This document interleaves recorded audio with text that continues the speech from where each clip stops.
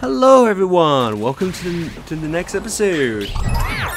In this episode, if you're wondering why I'm having Siegfried attacking every Pokemon around me, I was getting ready for this episode and a Rockruff decided to attack me, so I'm clearing them out. So, we just came from the academy and you're gonna notice this black crystal. It looks like a 7-star crystal, 6-star crystal, but there's this wonderful glow around it. That's because if you check it, it is a 7-star! You may be wondering, how on earth do I encounter 7-star raids, Ragtag? Egg? I'm glad you asked this. During certain times, the Pokemon Company will hold various different raid events. At the time I'm recording this is near the tail end of the Primarina raid, which usually the 7-star raids usually last for about 2 weeks. It's usually around Friday to Sunday, so pretty much the weekends. They are the strongest raids you can encounter in the game. Because these raid bosses not only have the highest amount of boosted health of any raid, but they also are at level 100. Keep in mind that 6-star raid Pokemons are at level 75. So you cannot just go in here with any random ass Pokemon and hope to win it. You actually want to go into these raids with very specific builds. If you're doing it solo or with a group, either with preferably with friends or with randos online. So for the project, if a 7-star raid is going on, I will do my best to try and get it into record it into an episode. So I got a build here that is supposed to be very reliable for soloing it, so let's see how this goes. If you don't see this episode, then obviously I didn't go well. In any of the attempts, and I'll probably have to do another episode. Keep redoing this episode until I hopefully get it. So anyway, let's try this raid. Also, depending on the partner Pokemon I get for this raid, it could be beneficial. Yeah, but yeah, the 7-star raids, they are very powerful. They always have their hidden abilities. So keep that in mind when you're doing 7-star raids. The 7-star raid Pokemon will always have their hidden ability. Which is the case for Primarina is Liquid Voice, which turns all normal moves into water-type moves.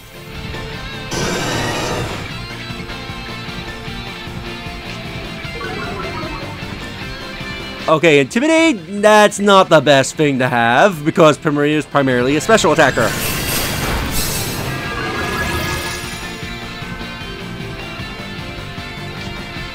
Thanks to Water Absorb and Liquid Voice, I cannot be hit by Sing. The only time I can remotely get hit by Sing is when it takes away my stat buffs and my ability and especially my ability for the turn.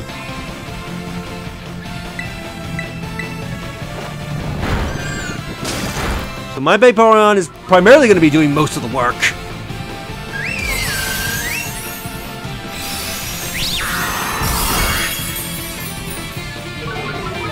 Oh, that's not what I want to have drop. That's going to slow me down.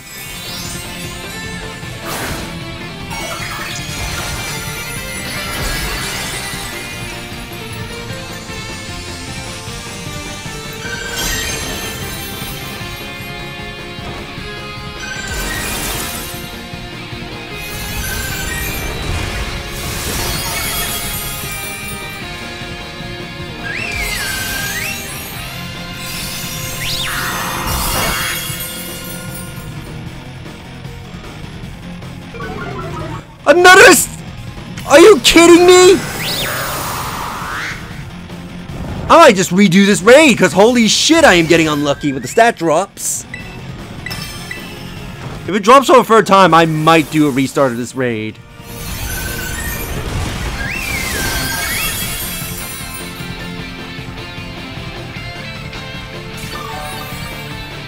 Because at some point I need to max out my special attack, and for it to be like, yeah, I'm just gonna take away your special attack 2 times. Alright, didn't get anybody with an encore.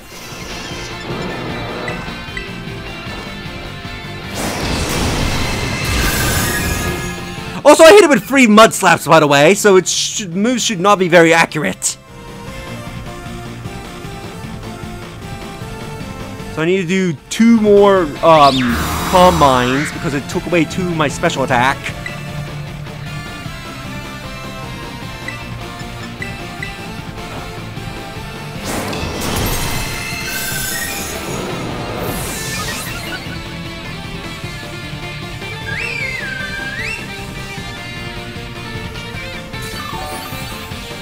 Thank you for the heal.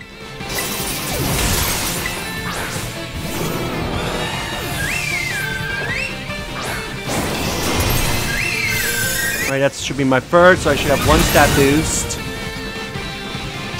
So I need to do it 5 more times.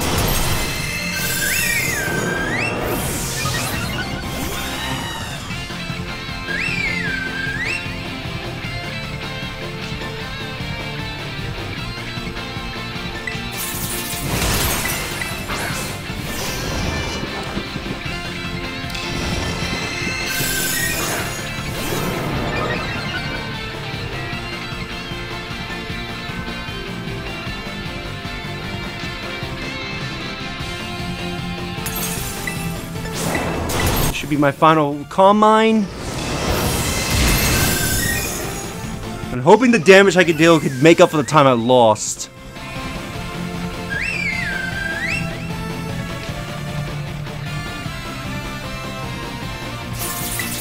Cheer for an all out.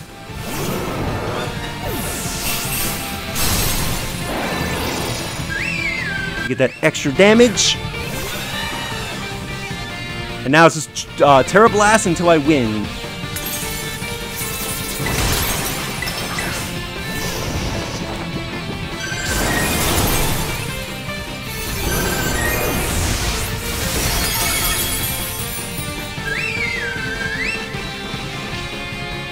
Your Sing is useless against me, Primarina.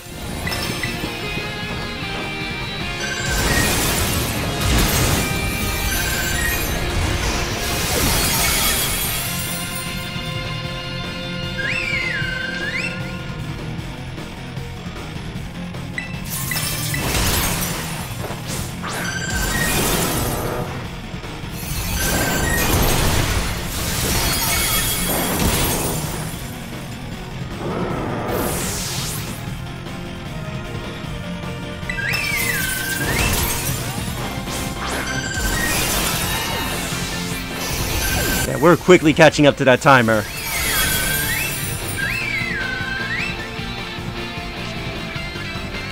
Yeah, your water moves are useless.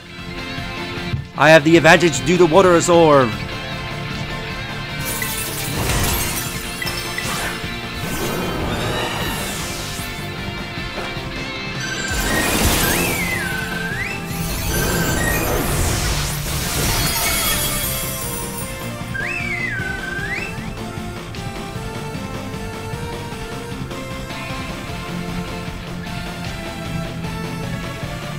Oh, I just realized one of the NPCs here is named Austin. Is that supposed to be a reference to the actual YouTuber Austin John? Because isn't one of Austin's main Pokemon is an Arcanine? Or at least the mascot of his channel, and we break the shield. I'm gonna have to look into that later. That would actually be a cool reference if that is supposed to be a reference to that YouTuber.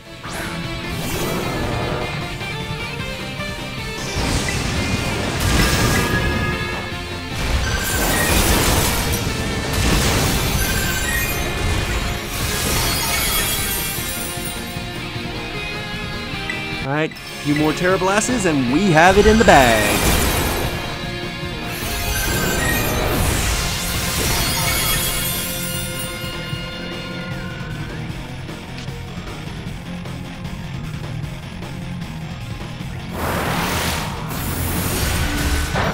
Ooh, for once, she decided to use an attack that could hurt me.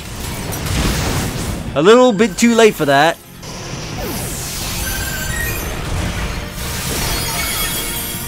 And we've bagged Primarina the Unrivalled.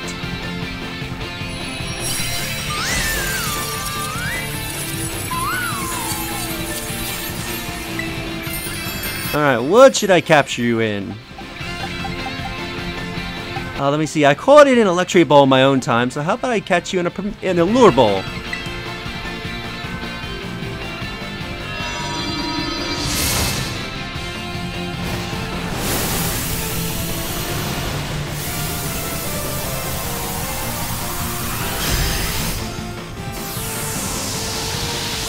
Give you a special Pokeball.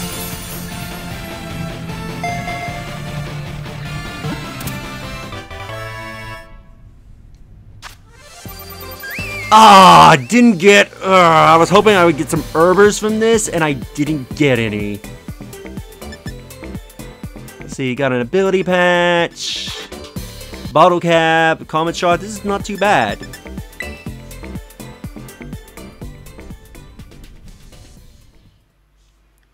I was really hoping for some Herbers.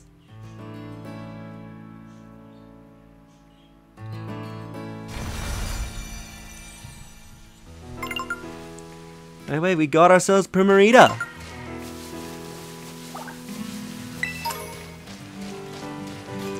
Alright, so what is this item over here? Max Revive, so let's take a look at it.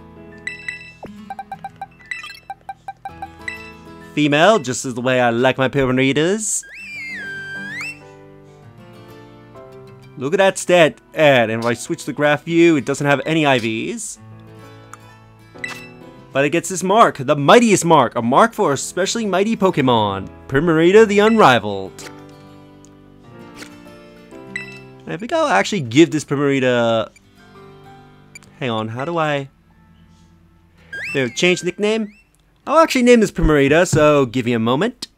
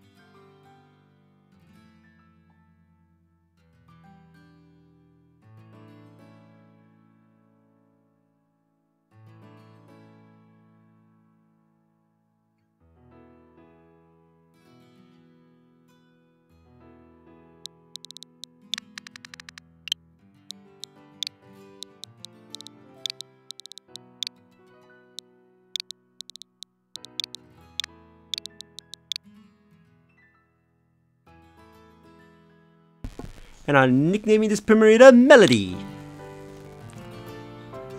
After Primarina that I've used in the past and also have named as a character on a site I go to with my friends. But anyway, we got Melody. I think I will name some of the other 7-star raid Pokemon in the project when they pop up.